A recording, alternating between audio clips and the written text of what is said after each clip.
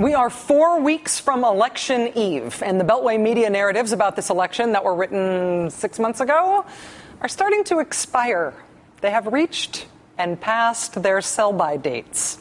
Now, that doesn't mean that the new Beltway narratives have been written. It just means that the old ones are starting to stink, and it may be time to discard them. Por ejemplo, the vaunted enthusiasm gap, the idea that Democrats are going to lose real big this year because Democratic voters are not excited. Democratic voters are simply not motivated enough by this year's elections or by their own party's leaders to actually go out and vote next month, which is an okay-sounding theory. All those liberals do keep complaining that President Obama hasn't accomplished enough, right? Except anecdotes are not statistically significant. Check this out. Newsweek's pollsters asked people how likely they are to actually go out and vote next month. Who says they're definitely going to turn out? That would be a Democratic lead. Yeah, Democrats beating Republicans in the definite voter category, 50-42, which on our bar graph helpfully looks exactly equal. That's nice. The people who say they are definitely motivated and will absolutely vote on November 2nd are planning right now to vote for Democrats over Republicans by 8 points. Hey, how about that enthusiasm gap?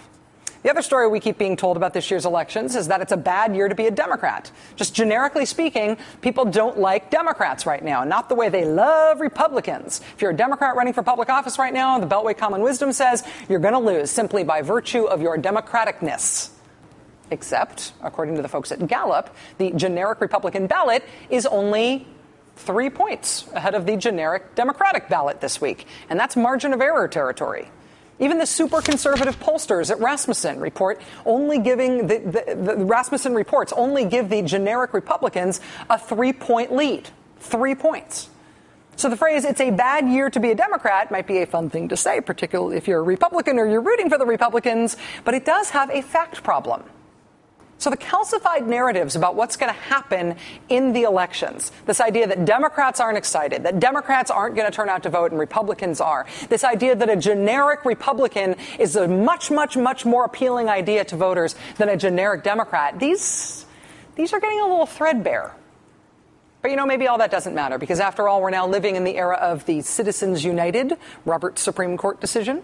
And conservatives are doing their very best to flood the political system with totally unrestricted, anonymously donated money that will wash away every other political dynamic there is. That is certainly possible, but the facts pose a bit of a problem for that thesis, too. Have you ever seen that old liberal bumper sticker that shows the giant fish being eaten by the even gianter fish?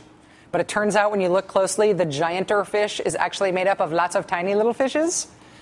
As a child with a completely inexplicable, geographically inappropriate fear of piranhas, that was always a very scary bumper sticker to me. But that bumper sticker may actually be what is going on in American politics right now. The Washington Post has a big piece today on who is spending what in this year's campaigns. The big picture narrative, of course, that money's coming from outside groups on the right, with conservatives outspending their Democratic-aligned competition 7-1. But check this out. The Democratic Party raised $16 million last month. It was called a startlingly strong number by Chris Cillizza in the Washington Post today. It is a new record for this election cycle. But it's not just about the Democratic Party pulling in a large amount of cash over the course of the last 30 days. The Democrats got their record money in a way that suggests the Democratic base maybe does care about these elections. More than 80% of it came from low-dollar donors online and in the mail. That means lots of people sending in checks or donating on the interweb machine, not just a few people going to a handful of rich people fundraisers. 97% of the Democratic Party's donations were for $200 or less. Now, according to the DNC, its record $16 million haul last month came from more than 250,000 individual donors. Compare that to the biggest outside political fundraising group on the right, American Crossroads, the one, of course, founded and backed by Karl Rove. As we reported on this show a couple of weeks ago, in the month of August, 91% of that group's funding came from billionaires, from two guys who are billionaires and one company that's owned by a guy who's a billionaire. So 91% of their money, three guys. So, yeah, the Republican Party has essentially gone away for this election cycle. It is not even remotely competitive with the Democratic Party as a party. The Democrats are blowing Republicans away with a base that is donating frequently in small amounts whenever they can.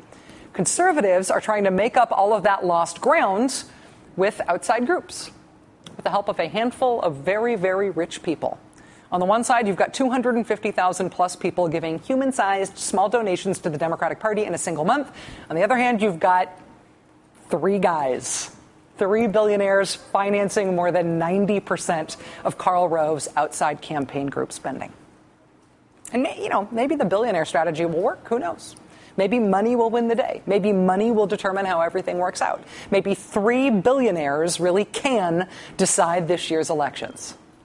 Or maybe all the tiny little fishies, when they get together in the shape of a big, huge fish, will eat the big, fat billionaire fish.